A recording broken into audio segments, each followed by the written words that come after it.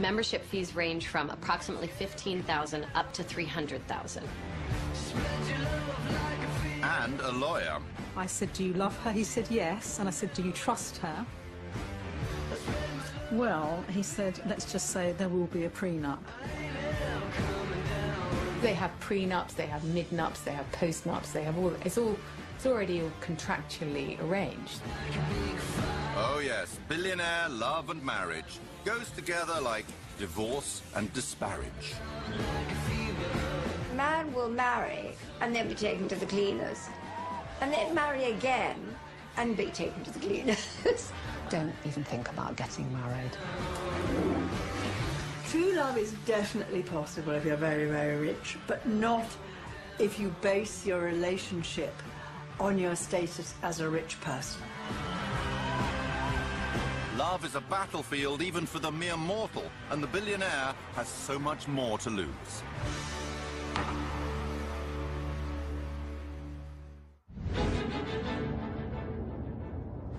London is billionaire central.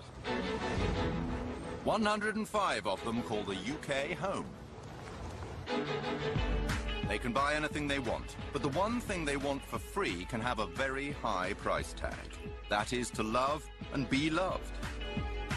Choosing a partner is the riskiest investment they will ever make, because the city streets are paved with gold diggers. If you have something that other people want, you will create an atmosphere of envy. And that's what they live with. Who's real, who isn't. It's a nightmare because they can never really trust anybody.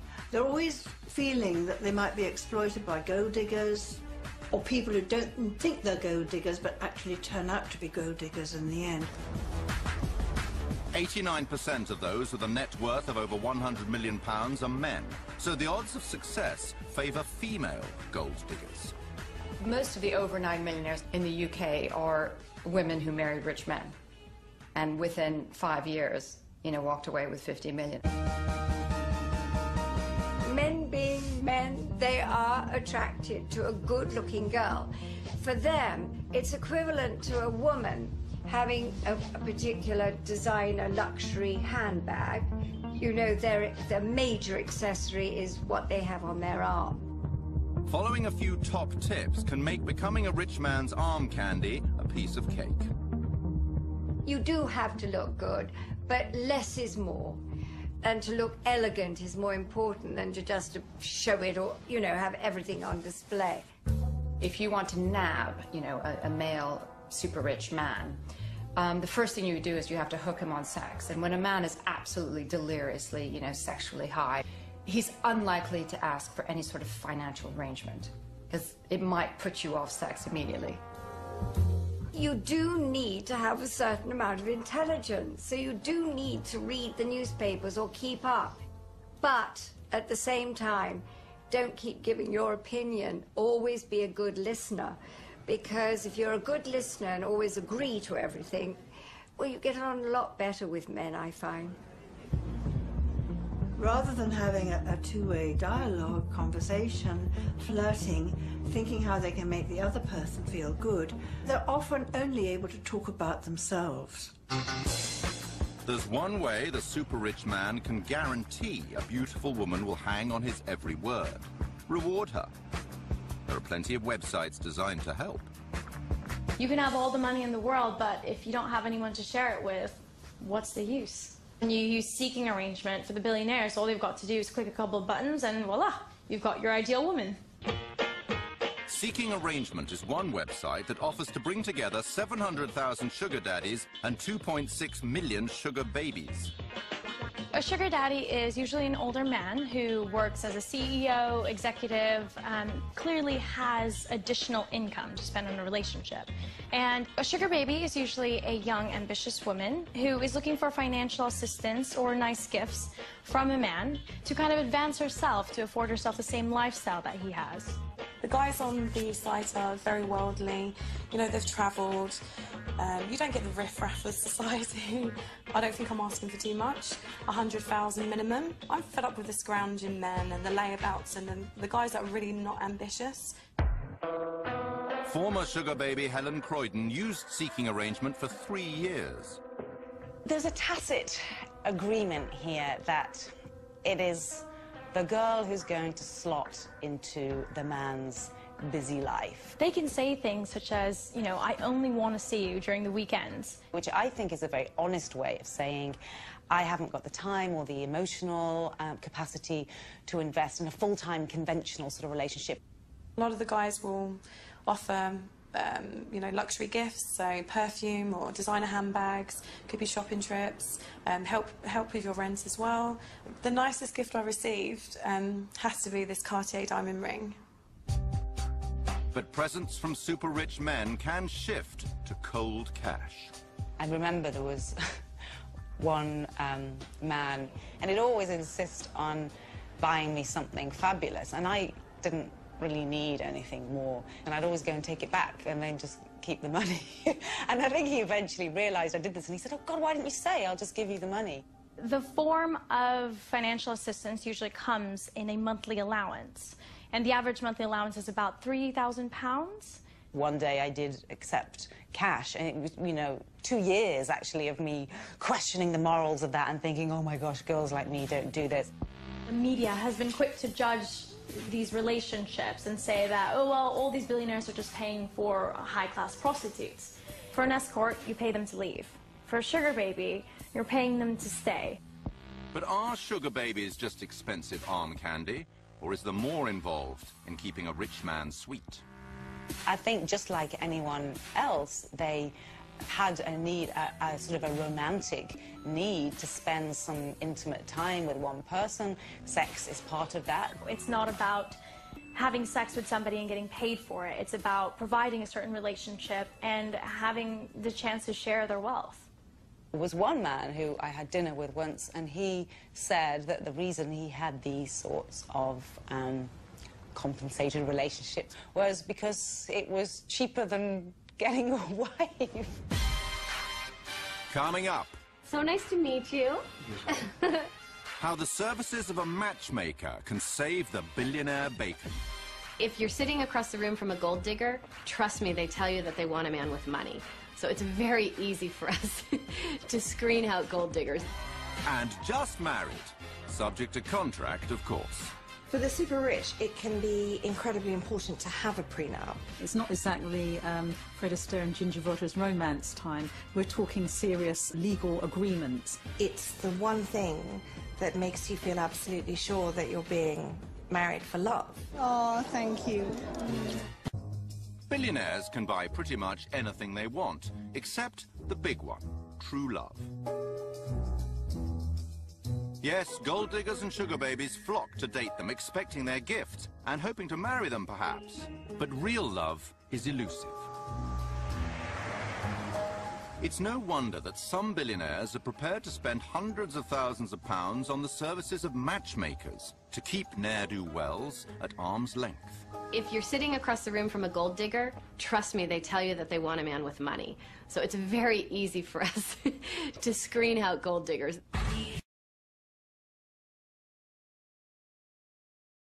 Based in San Francisco. CEO Amber Kelleher and her team help the super rich, both men and women, stay safe while searching for love.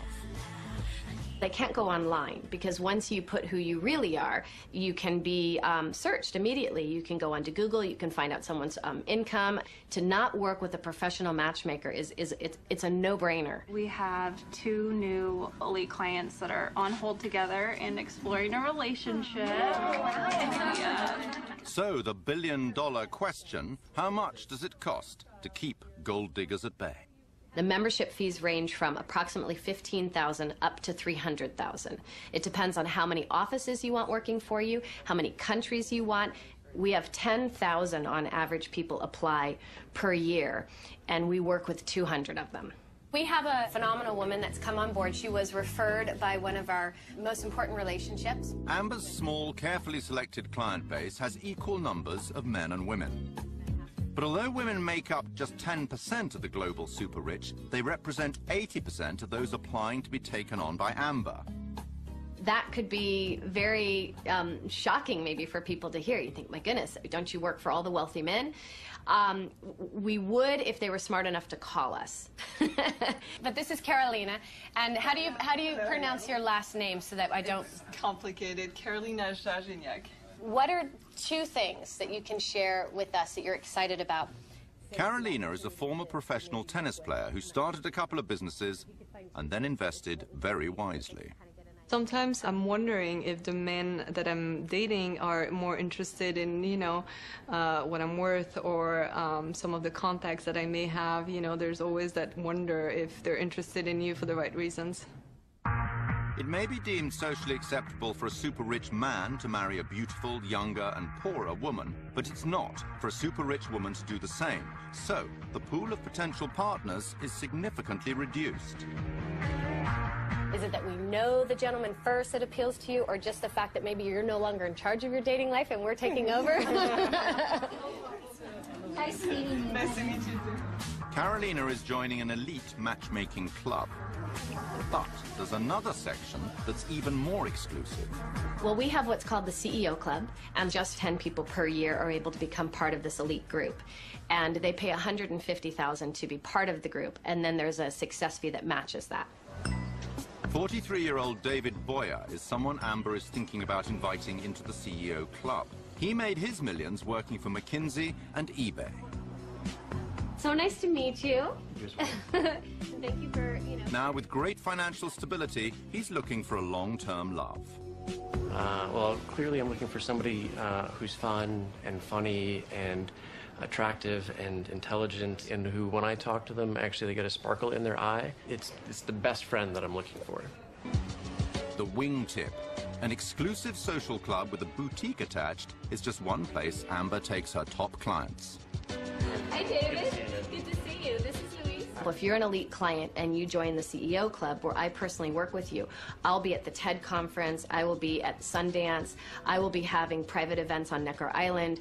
I am always looking for that special someone that could be a perfect match for my client.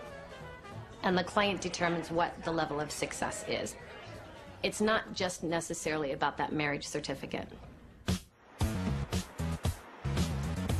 Happily ever after for the prudent billionaire means riding off into the sunset with the one. But first, making sure the paperwork's in place before any pealing of wedding bells. All you have to do to make millions overnight is marry a rich man and then divorce him and take his money. I think the advice that I would give to somebody who is spectacularly wealthy, who's living here, is don't even think about getting married. Formidable divorce lawyer Raymond Tooth, known as Jaws, fights for the wives of the rich and famous. I say this, and I hope I don't get any hate mail. The fact is that the best career for a woman is to marry a wealthy man without a prenup. I mean, there was a famous case where a man was worth about 20-odd million. Marriage lasted 3 years, no children. She came into it with nothing and ended up with 5 million quid. 5 million quid tax-free.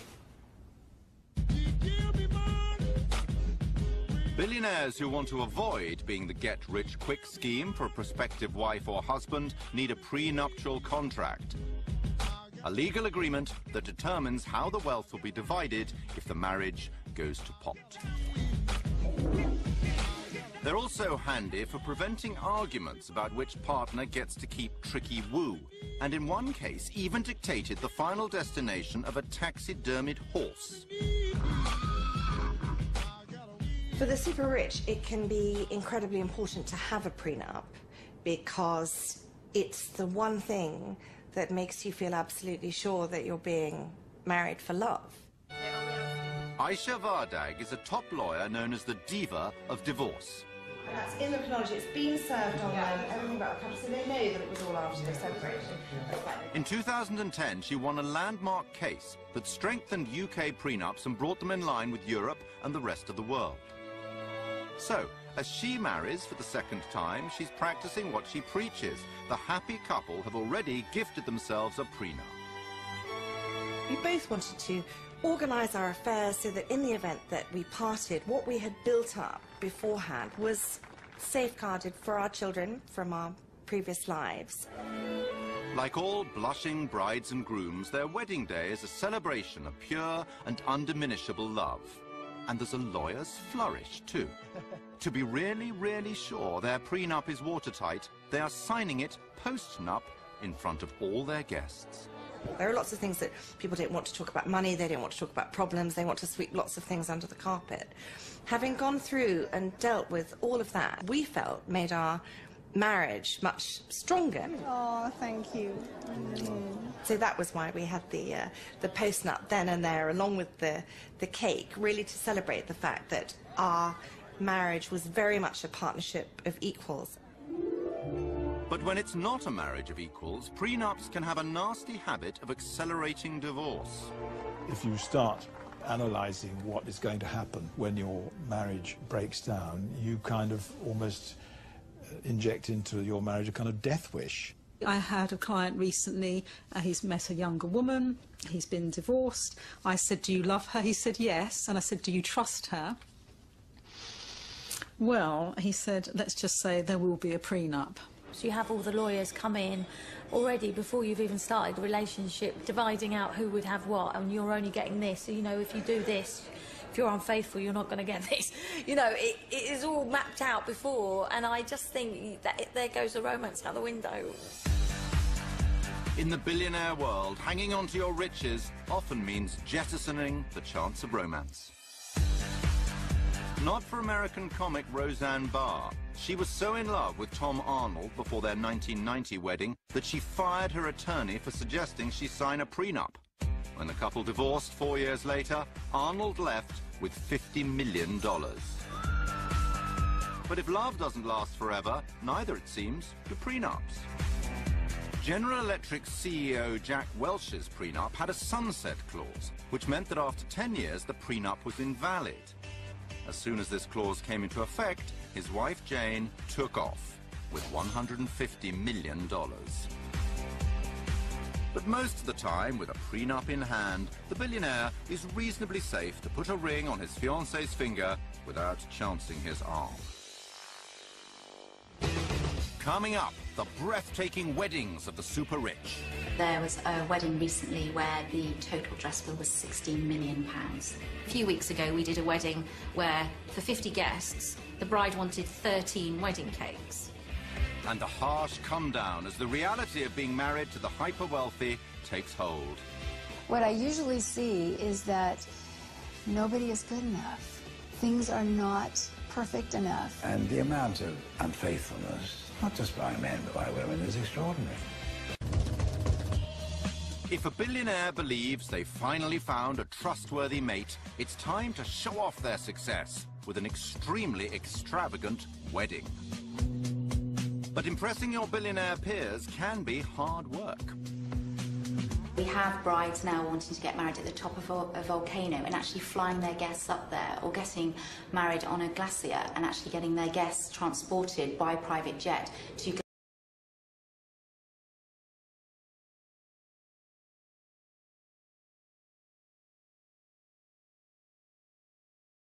glaciers. There's almost this one upmanship that's going on. There's pretty much nowhere left where somebody hasn't got married. I've heard of a bride recently, they literally hired the whole of Versailles for the weekend.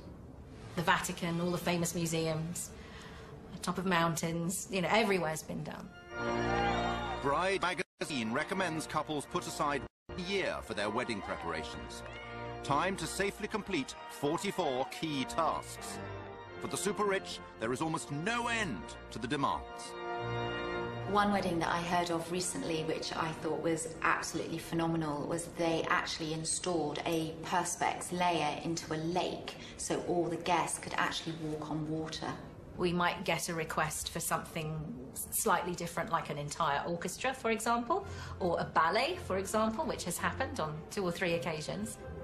You have everything from elephants to flamingos to penguins, and I've heard of a wedding recently where they literally dressed up a troop of horses as unicorns. Sometimes it's about holding people back, and you know, it's not appropriate to arrive on an elephant in the middle of London. Wedding bells, wedding bells. the biggest show of all is the wedding dress. There was a wedding recently where the bride herself and all her bridesmaids, all Vera Wang, bespoke, and the total dress bill was £16 million. As the average price of a London home is £500,000, these dresses would buy 32 addresses in the capital. The super rich certainly have their cake and eat it.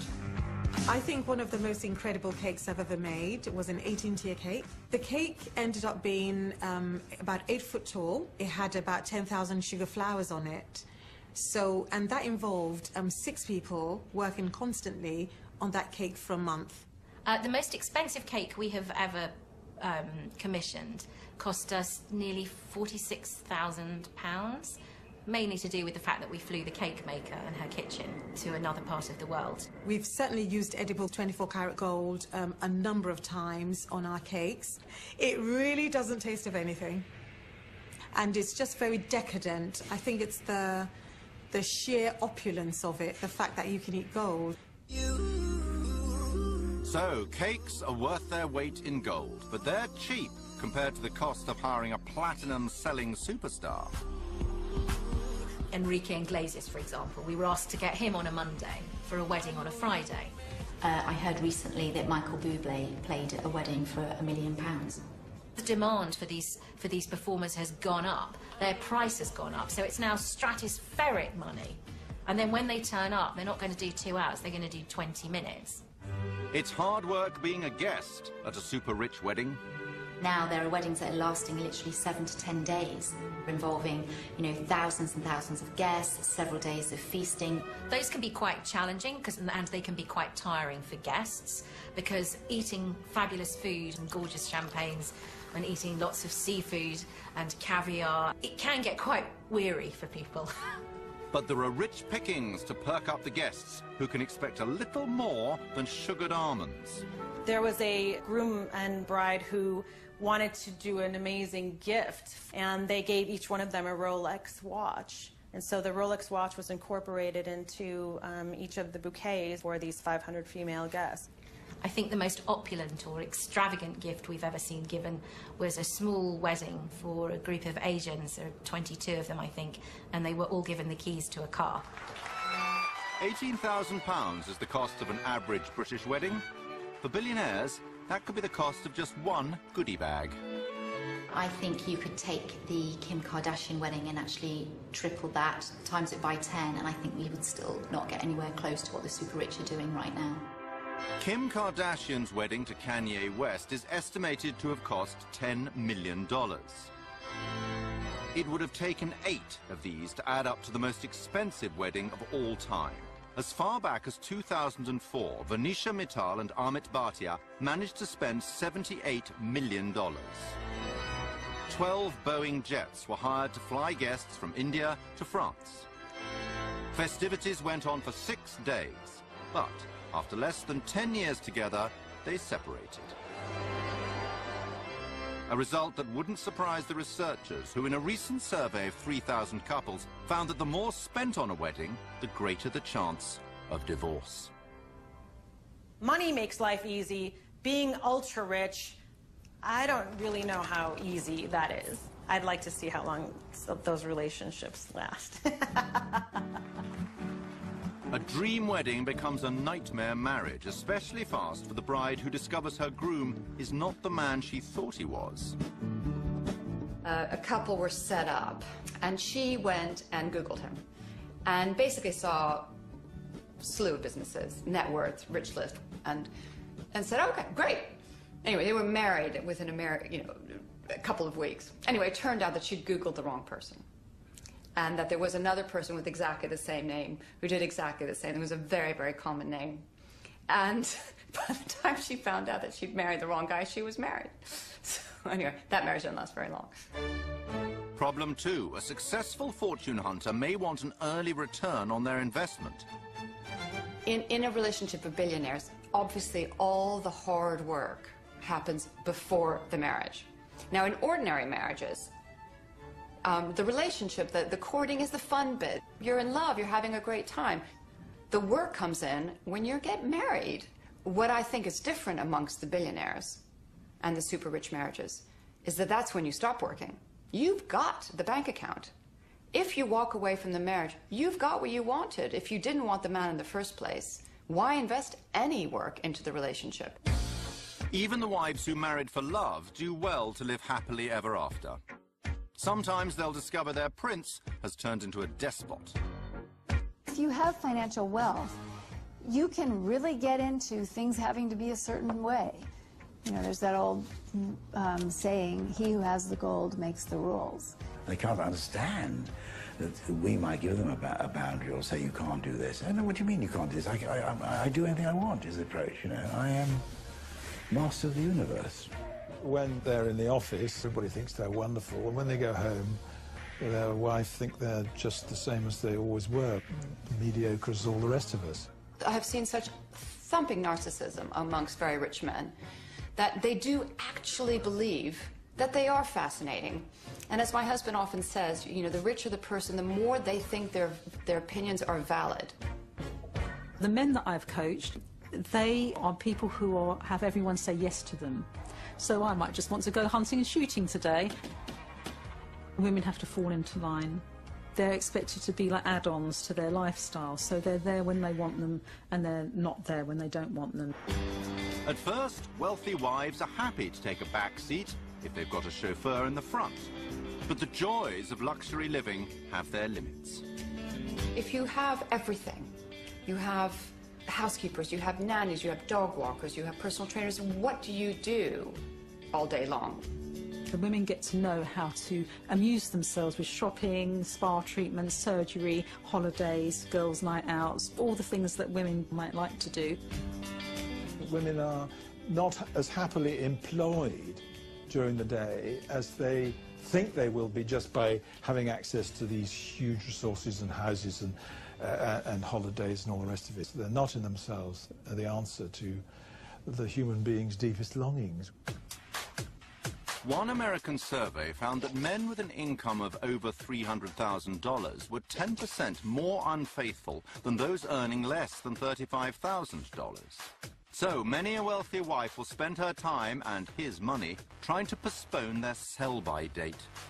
The women know that their job is to be entertaining and to look fabulous all the time, hence the rise in surgery. So as you get older, you're an ageing model, so hence you get the kind of wind tunnel effect start happening, and eventually that runs out and then they get a new model. And the amount of unfaithfulness, not just by men but by women, is extraordinary. You have to take a lot if you're the wife of somebody very rich and powerful, because you know he might have mistresses and you have to be very cool about that. There's so much sex around you. I mean, it's a completely different world. 42% of ultra-high net worth men will divorce, so there's almost a 1 in 2 chance of success. There isn't that real attempt to be faithful and to try to do the best. They have an argument, right, I'll get divorced. It's very sad, actually, to be honest. What I usually see is that nobody is good enough. Things are not perfect enough. And I often feel like, wow, you know, it seems like if you had been assertive and talked about it, that it's perhaps something that could have been worked out. The fact of the matter is that people do not make enough effort to save their marriages. If there are no financial consequences to leaving that relationship, then you leave. Coming up, when marriage breaks down and there's no prenup, divorce is the quickest way for the super rich to lose a fortune. People are going to fight a lot harder over $100 million than they are going to fight over $1,000. The long-term consequences of going through these very high conflict divorces should not be underestimated. And one super rich divorcee counts the cost. I think our marriage was a mistake, and I think we should have realized sooner than later. Huge money makes it hard for a billionaire to find the perfect partner, but easy to get rid of an imperfect wife. If you're really rich, it's like bang, bang, bang, it's over. They can divorce like that. They have prenups, they have mid-nups, they have post-nups, they have all, it's already all contractually arranged. So just when the rift happens, it can be executed quite fast. Without a legal agreement, divorce is very bad news for billionaire bank accounts. The wealth itself amplifies the problems. I mean, people are going to fight a lot harder over $100 million than they are going to fight over $1,000. London's divorce courts used to favor billionaires. Awards were according to need, not about equal division of assets. Then there was this massive sea change in 2000 when White and White went to the House of Lords, which is now the Supreme Court, and the judges made it very clear, no distinction between homemaker and breadwinner, and the starting point for division of assets would be 50-50. At the same time as that happened, we had a complete explosion in the wealth of London. Bankers, hedge fund managers, insurance, lawyers, accountants, and all the panoply that goes with it, making huge amounts of money, miles more than they used to make. The wives of the super rich and their lawyers were the new winners as London became the divorce capital of the world.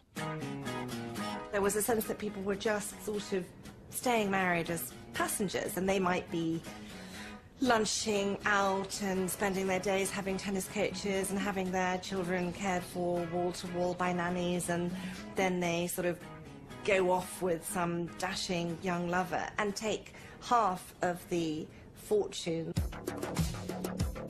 One billionaire loser is Bernie Ecclestone, CEO of the Formula One Group. His strong views on the equality of women became clear in 2005 when he said, in relation to IndyCar racer Danica Patrick, "You know, I've got one of those wonderful ideas. Women should be dressed in white, like all the other domestic appliances." 4 years later, in 2009, the British courts valued Slavica, his wife of 23 years, rather more highly and awarded her £2.4 billion, around half of Bernie's estimated fortune.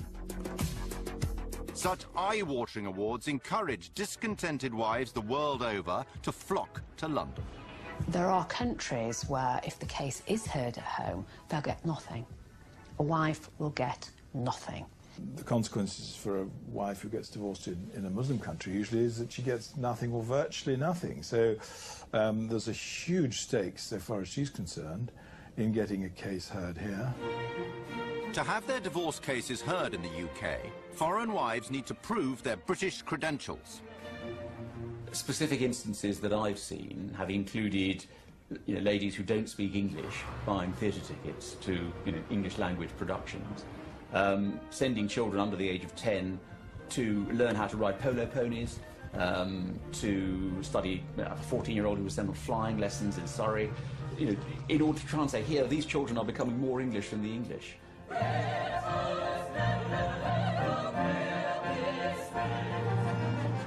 When former Malaysian beauty queen Pauline Chai was divorcing the multimillionaire chairman of Laura Ashley, she claimed that keeping more than 1,000 pairs of shoes in her Hertfordshire estate proved the UK was her permanent home.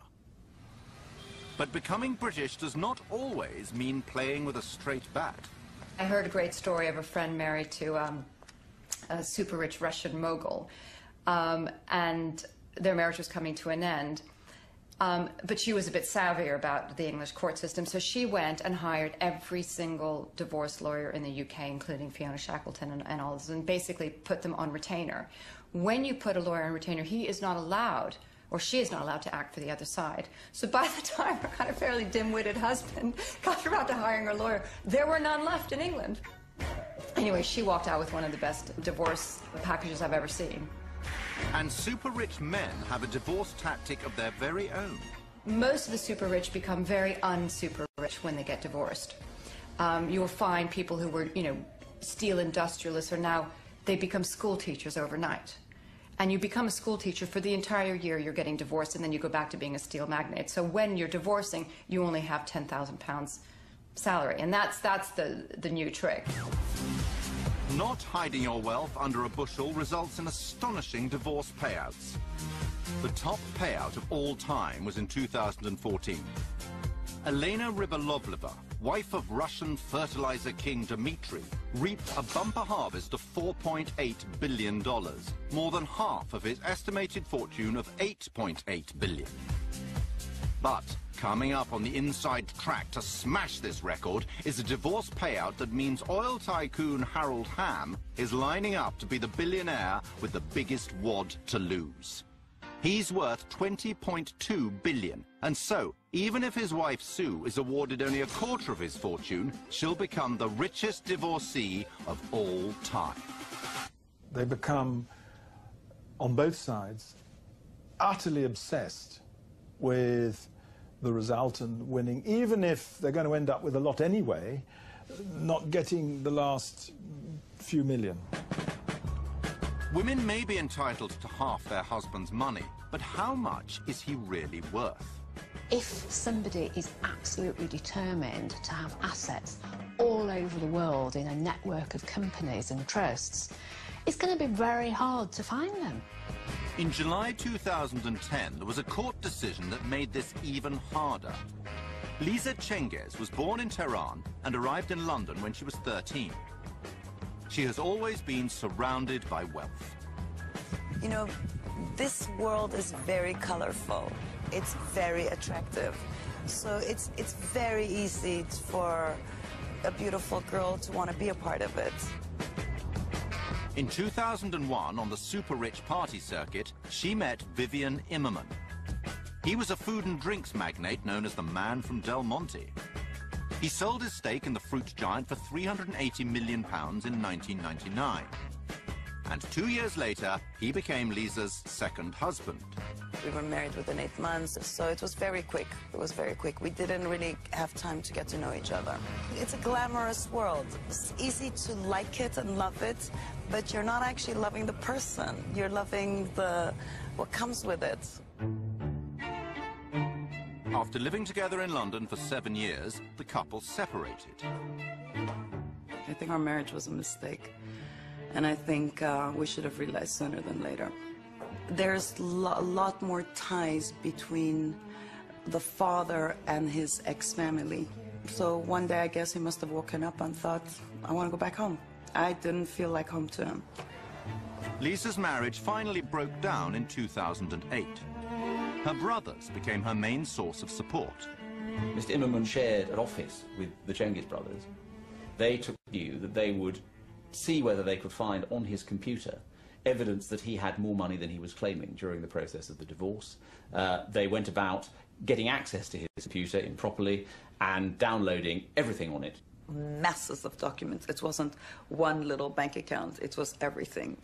Lisa Cengiz's brothers were alleged by Mr. Immerman to have removed between 250,000 and 2.5 million pages of documents, which they then handed on to lawyers for use in the family proceedings. While Lisa sued for £120 million, Vivian Immerman countersued for breach of confidence. The Court of Appeal were dealing with the most spectacular example of self-help that I think it's possible to ever imagine. And they said quite simply and very boldly, no, not in our courts. So it has become far more difficult, I think, for wives to quietly, but probably improperly, to have a look at their husband's documents behind their back. Wives have to be far more careful than they used to be. Lisa still had a luxurious lifestyle, and so she decided to settle for £15 million. It had been a 5-year legal fight, and now with a new partner, she knows what it takes to live happily ever after. Marry for love, not for money. That's really, really best advice I can give.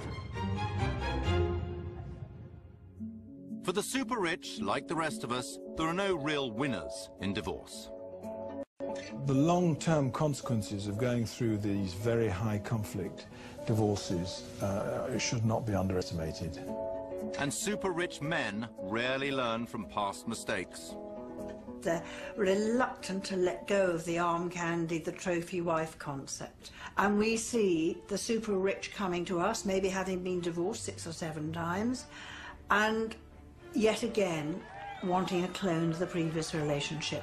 I always find it quite curious that a man will marry and then be taken to the cleaners, and then marry again and be taken to the cleaners. It's just, I suppose, every time they think this time it'll work. the ideal partner that you're looking for, because of the money that you've got, is going to make it more difficult for you to actually live a normal, natural life. There are always going to be attractive people making themselves available to you if you're very rich. With so many temptations to overcome, can the super rich ever find true love? True love is definitely possible if you're very, very rich, but not if you base your relationship